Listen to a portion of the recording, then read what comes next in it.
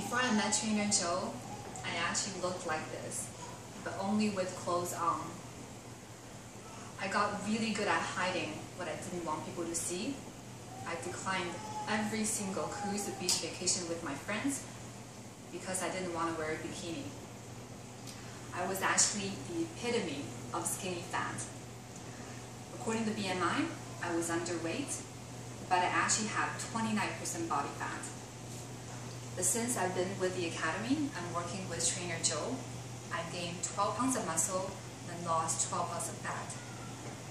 When my family recently asked me if I want to go on a cruise vacation with them next Christmas, without hesitation, I said yes. Perhaps the most valuable thing that I gained through my time here was not the physical transformation, but most importantly, the mental strength and self-belief. So thank you, the Academy, and thank you, Trainer Joe.